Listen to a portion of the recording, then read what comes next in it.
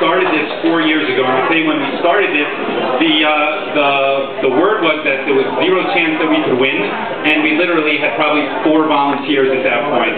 And what we did was, what we did was, it was literally the first time in 20 years that somebody beat an incumbent against with the entire backing of the Hudson County organization.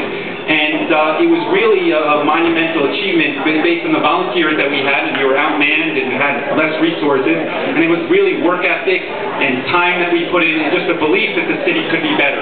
And over the last 4 years what we've done is we've made some improvements. We've renovated more parks down here than anywhere else in the city, we've paved more roads, we've put in place the strictest pay-to-play laws in the state, we've instituted the first lead testing program for children in daycare centers here that will save lives, we have the first high-rise fire unit in the state. That's all driven out of the people in this office who actually put the hours in here, and it's a testament to what we've done that we have a crowd here like that tonight, and it speaks to the fact that people are willing to get involved and move the city forward. I will tell you that what's different tonight versus any of the other political events in the city as far as kickoffs, and I've been to most of them so far, if you look at the mayor's, which was not long ago, maybe 3 weeks, you would see that it was a filled room, and the majority of people were people who were involved in the city. They have city contracts, they work for the city.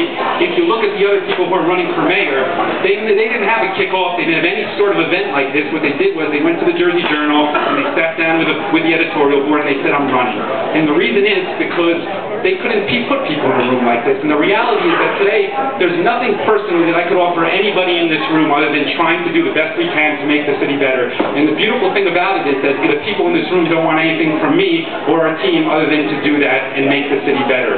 So the reality is that I recognize that although we have a great turnout tonight, that this campaign is not about me at all. It really is about the people in the ward and recognizing that the city can be a better place when people get involved and try and make a difference. So what I'm asking is that you guys come out before for different events that we've needed you for, you've contributed your time, and I'm thankful for it, but now it's really more important than ever, because this campaign is going to be about whether we're moving forward or we're going to move backwards to what it was before. They are going to have more resources again, they're going to have more volunteers still, and the opportunity is literally when we win in March, in May, and we move forward, it is going to grow very, very fast to the rest of the city. This I can promise you, but it really is a test to what this is about come this May. So what we need is for you all to get involved and stay involved, and this is the first step. So I don't want to take any more time. Thank you for coming out tonight. It really means a lot to me. It means a lot to the team, and most importantly, means a lot to the city. So